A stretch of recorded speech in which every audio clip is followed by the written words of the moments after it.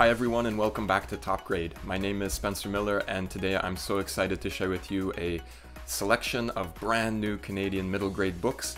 I've got a play to talk about today, graphic novel, fiction, non-fiction, so many great books to talk about, so let's get started.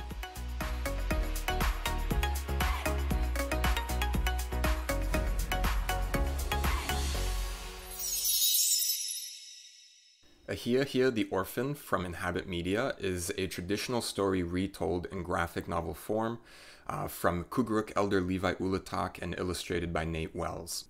I loved this blending of traditional storytelling with comic book style art. If you have graphic novel fans in your classroom, and I know you do, this is a great way to expand on their interests and introduce them to a more traditional tale. In this story, Ahiahia is attacked by enemies in his camp, the same enemies that murdered his parents.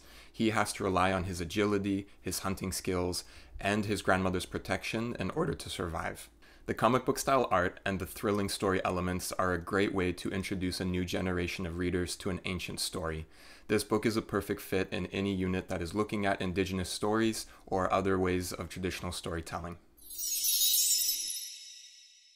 Simone Half and Half, published by Playwrights Canada Press, is written by Christine Rodriguez. This play, set in a suburban Montreal high school, is especially written for Canadian teens and students. It was first performed as part of a Black History Month tour performed in schools. The story is about 14-year-old Simone, who is torn between her identities as a Canadian, Quebecois, and Trinidadian. She's also torn between projects at school. Her friends want her to participate in a talent show, but also participate more in the Black History Culture Committee. And so she has to navigate all of these pressures on her and her identity. I promise your students have never read a play like this, something that is so current and relevant to their experiences. Again, it was especially written just for them, and so many students are going to be able to relate to Simone's story. The author also does a fabulous job of incorporating elements of Black history and references to important historical figures in the text. For example, there are references to important figures in Canadian Black history like Angelique, Viola Desmond, and James Douglas. And this way, the play is a great setup for further research projects and discussion about Black history in your classroom. The themes of identity and belonging also make it a great paired text with our next selection. She Holds Up the Stars is published by Anik Press and written by Sandra Laronde. This is a powerful coming-of-age story about identity and cultural discovery told with an Indigenous worldview. The story also draws on the history and ever-popularity of horse-driven stories for young readers. The story is about a 12-year-old girl named Misko, who, after dealing with some problems in the city, returns to live with her grandmother on the res. And while Misko struggles to fit in and make connections on the res, she starts to question if she really has a true home or place of belonging at all. But after meeting a spirited horse named Mishtadim, a neighbor boy named Thomas, and other friendly faces in her community, Misko starts to feel right at home. This story that covers so many timely and important themes also introduces readers to many contemporary Indigenous issues, such as that of missing and murdered Indigenous women and girls, at a level that is appropriate for middle grade readers. The book is also a great way to introduce a discussion about reconciliation into your classroom. Before you start reading, ask your students what the word reconciliation means to them, and then when you're done reading, check in and see how that understanding has expanded. From Orca book publishers, Orca Currents are short, high-interest novels specifically written for middle school students who are reading below grade level. These books feature special, dyslexia-friendly font, cream-colored paper, larger trim, and other special features that make them more accessible to dyslexic readers and other striving readers. You wouldn't know it just by looking at the covers, which is actually really important so that these books blend right into your classroom library, meaning nobody is embarrassed to pull them off the shelf. I found the books exactly as advertised, ultra readable. They were real page turners and really kept your interest right until the end, which is so important for those hesitant readers.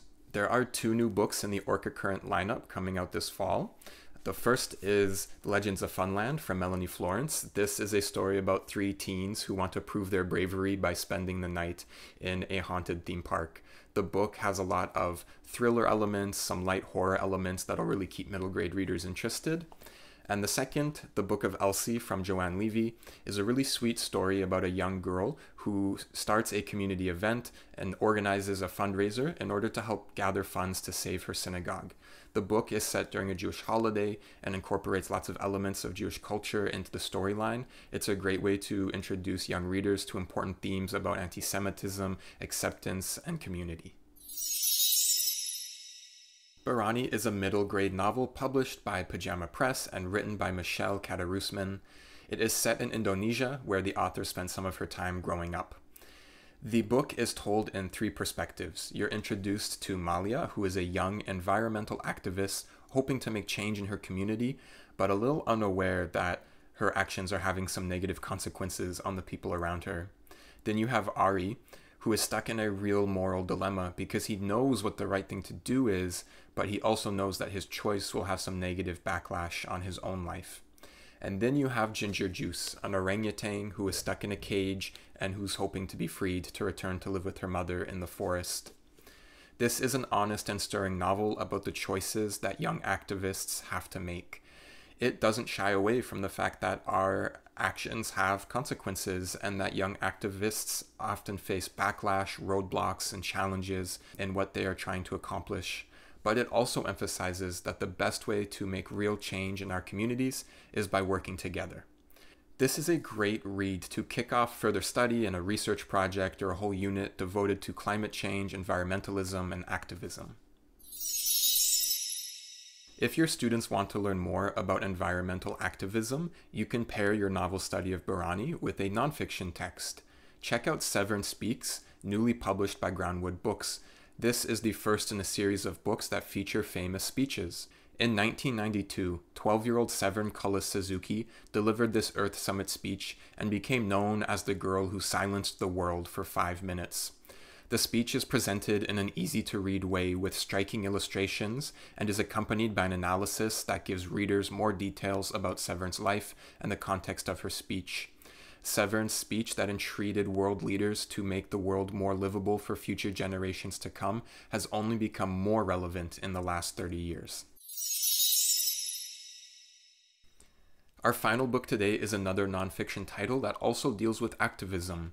Secret Schools from Owl Kids Books is written by Heather Camlott with lino-cut illustrations from Aaron Taniguchi. What if you were no longer allowed to go to school, like completely banned from learning? What would you do? Secret Schools shares the details of 15 true stories of people who risked punishment, crossed borders, defied laws, confronted social norms, hid from authorities, and even faced death, all to attend school. This book's format was highly readable. With split-page layouts and vivid illustrations, it made it feel like you were reading magazine articles. With curriculum ties to global citizenship and social studies, Secret Schools will challenge young readers to think deeper about education and about the many barriers that people continue to face in accessing education today. On behalf of the Association of Canadian Publishers, thank you for watching. I hope that you're able to find a new book today that you're excited about that you can bring into your classroom. I also want to give a big thank you to Ontario Creates for their continued support of the Top Grade program. Visit the new and improved topgradebooks.ca to watch more videos, to see and download book lists, to explore books by grade level, check out blog posts with reading and classroom activities, and more.